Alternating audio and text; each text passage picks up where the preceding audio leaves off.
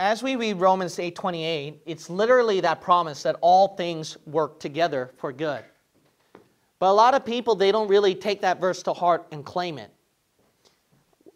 A question that I would like to ask to you to really think about is that if God was right here in this room, and then He gave you as many chances and many options and wishes on things that you could change in your life, I'm sure you and I would pick up every mistake that we've done. Everything that we've done that hurt other people.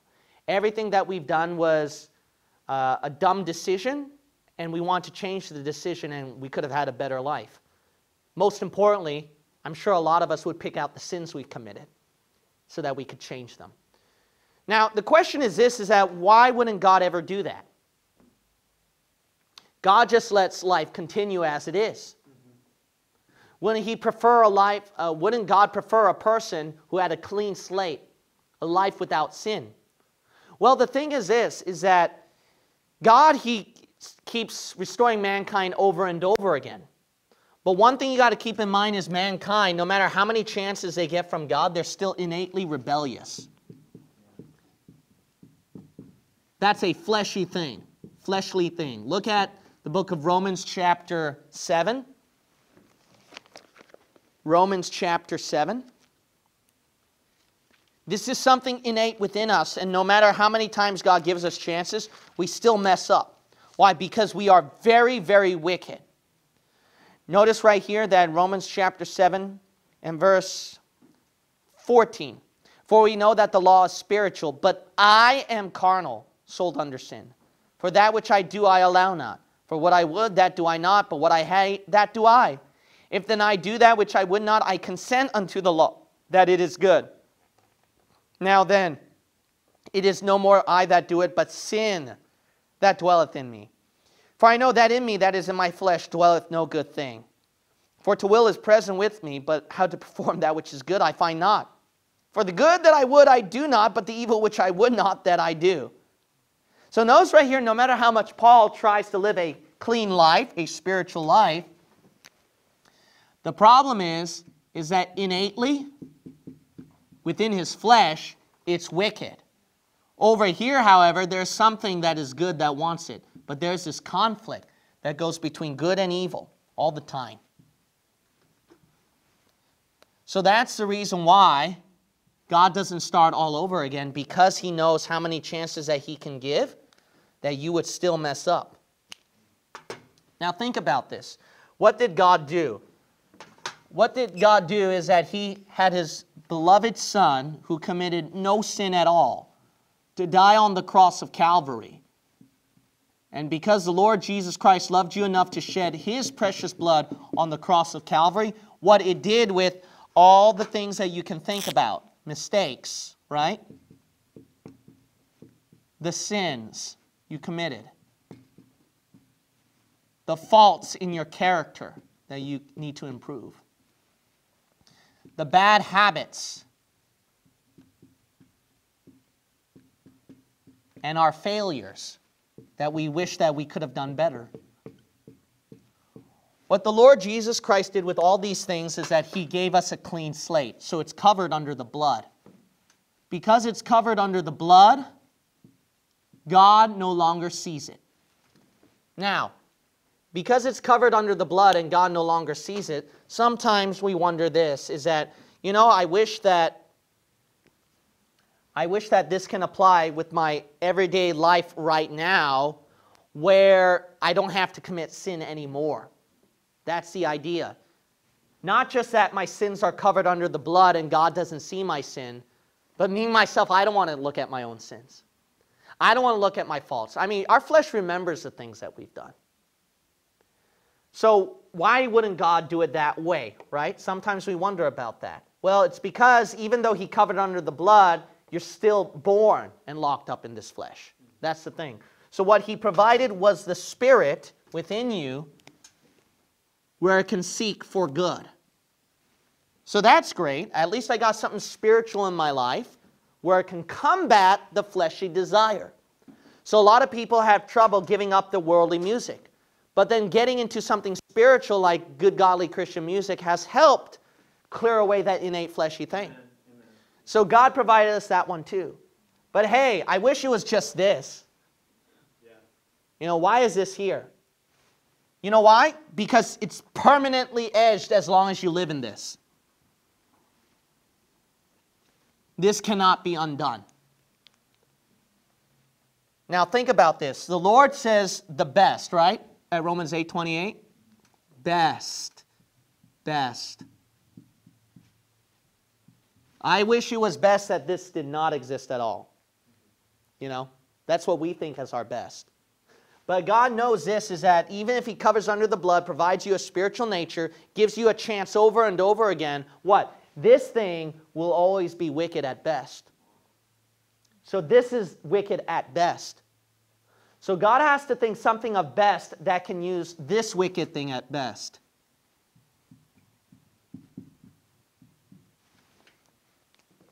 One of the most beautiful things in life is this. Let's look at 1 Peter. Chapter 1. 1 Peter chapter 1. Let's look at chapter 1 and then verse 7. Chapter 1, verse 7. And then I want your other hand not only to go to 1 Peter chapter 1, verse 7, but Romans 5. Romans 5. There is something the Lord provided that helps you a lot with this innate fleshly thing. No one is proud of the wicked things they did in life, whether it be selling drugs, whether it be sexual sins, and etc. But there is something that we really don't understand.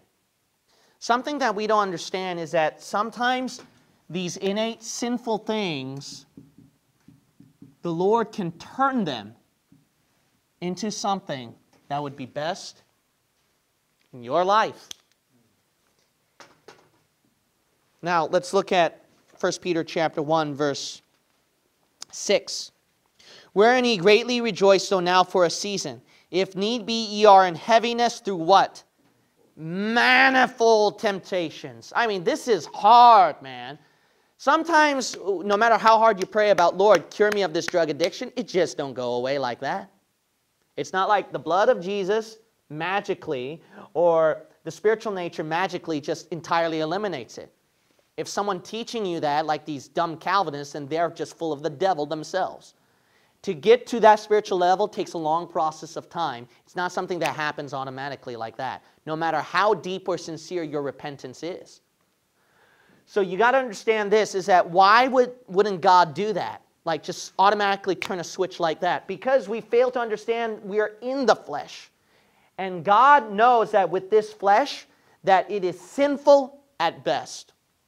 So He has to do it this way. With this manifold temptations, it can be done for your betterment. That the trial of your faith, being much more precious than of gold that perishes, though it be tried with fire, see that? It needs to go through suffering. Might be found unto what? Praise and honor and glory at the appearing of Jesus Christ. You see what God does? What He does with your sinful life is, now listen up, you onliners are desperate. I know that. You want to be free from the addictions. People in here too, you're struggling with something spiritually in your life. But you've got to understand, which your pastor mentioned several times, but it's like we don't really get it, is that that's why this suffering is necessary. What does that mean? That means struggling back and forth. That means overcoming mistake after mistake after mistake. That means making failure after tons of failures and learning from failures. It's this suffering that starts to clean off from what was black to what is red in suffering, and then eventually to something blue, which is spiritual. And that's God's best in your life. All right, so your pastor's showing right here that what was sinful at first, it goes through this suffering process, which is what you guys are avoiding. Because of what? Because of these other sins that you're not paying attention to. Guilt, shame. And to be quite honest, it is pride at best. So because of this, these specific sins, discouragement. How many of you are discouraged with your struggles? Amen. How many of you are depressed with failing God again? How many of you are hurt that you've hurt other people with this? Now, this is something you need to get through your head, is that these are the specific sins Satan is using more than these that you're struggling with. Wow. Satan's using more of this because you're at this phase, not this phase. See, you know what your problem is? So let me explain it more. See, you think that when you're struggling with your sin issues and trying to improve things for the Lord, you think that your problem is right here at this phase. No, that's not what's going on. If you have that spiritual nature, it's at a conflict stage. You're not stuck at this stage. You're at this transition conflict stage with spirit and flesh. This transition conflict stage is right here. Suffering. You know I'm right.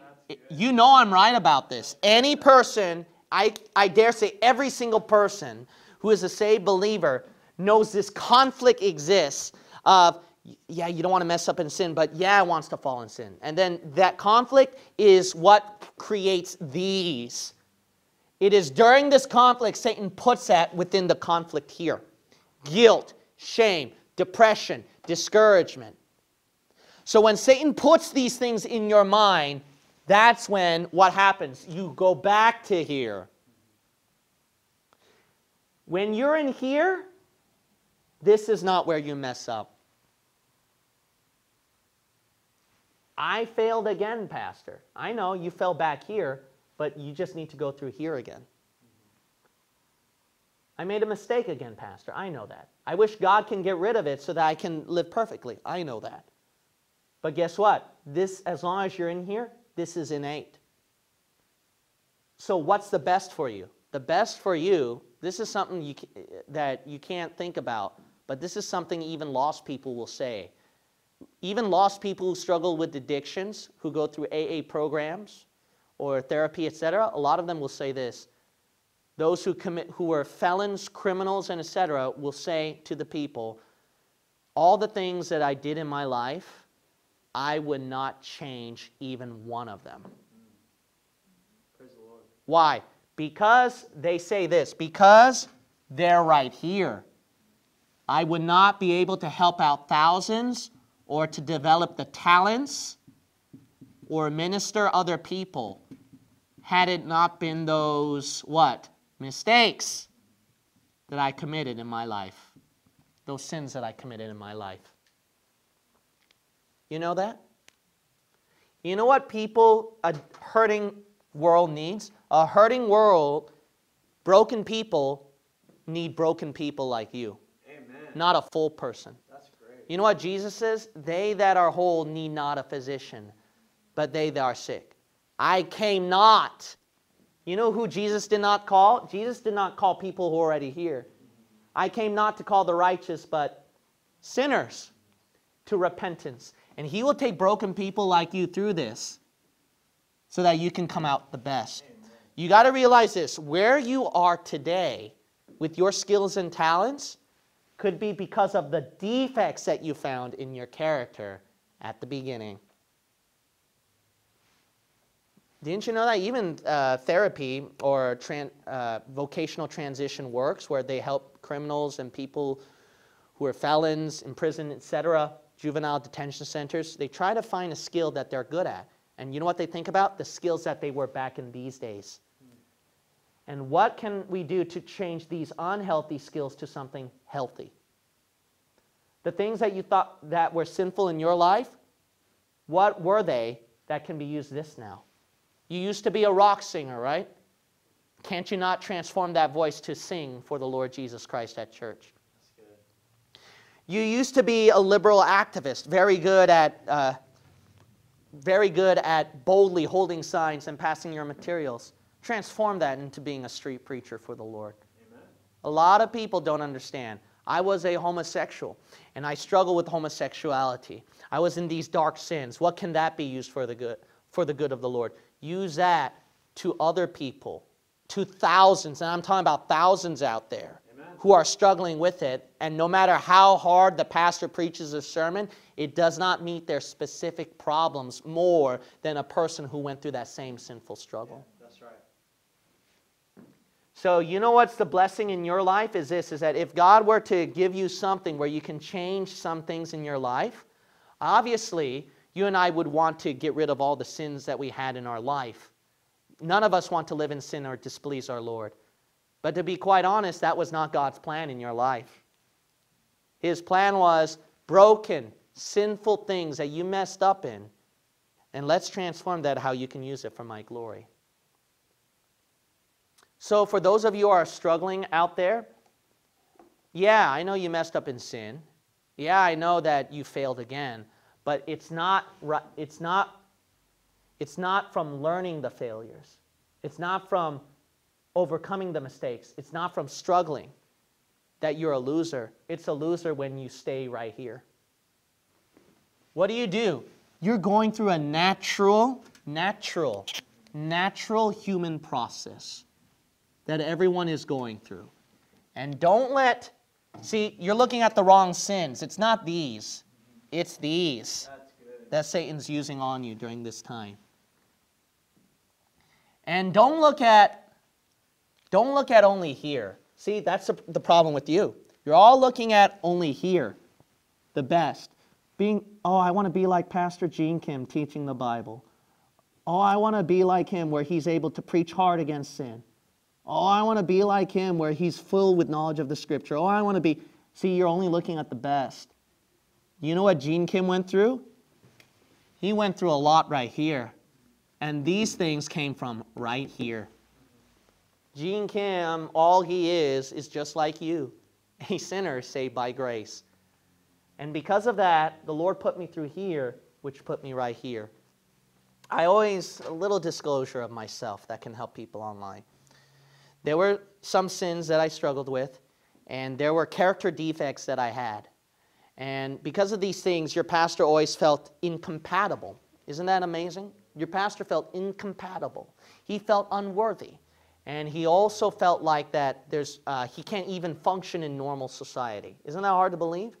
Your pastor strongly believed that he's not even able to function in a normal working place, normal kind of life. I was incredibly slow. I was dumb. I know that's hard to believe. Yeah, I'm dumb. Okay, that's how I thought of myself as. I made too many mistakes. Even while pastoring, I made mistakes that hurt some people. So your pastor, what did he do during that whole time? Not only that, there were other people and even preachers who thought I was not qualified to preach. And I knew that the whole world was watching me. And especially since I'm online, they're watching me even more now.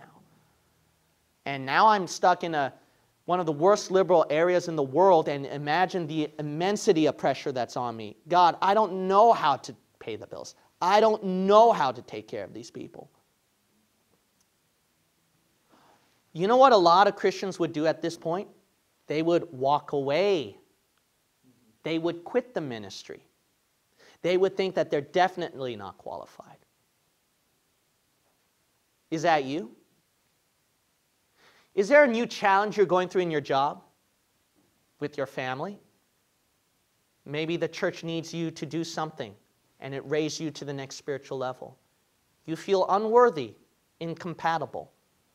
If you stay down here in unworthiness, incompatibility, guess what? You will stay down here and you are sinful. It's not wrong to be in here.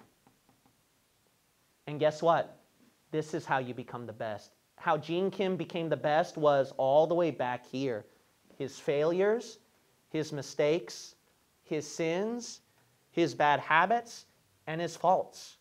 And the Lord found certain character defects where he used that slow-mindedness to become more deeper into the Bible.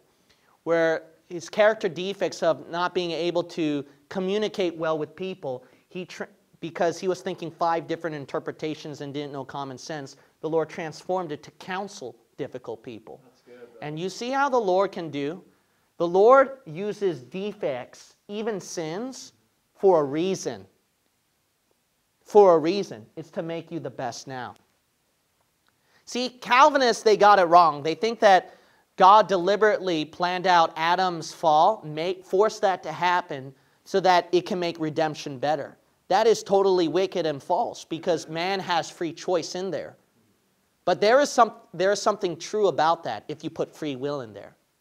If you put free will in there where God knows that man, because he's going to mess up with Adam, I have a great plan. I'm going to make redemption even greater and better. Yeah. That for thousands of years, people will die for my name because they know how much I loved and died for them. Where there's going to come a day where people will run around the aisles and sob tears of joy when they sing, I'm just a sinner, yes, saved by grace.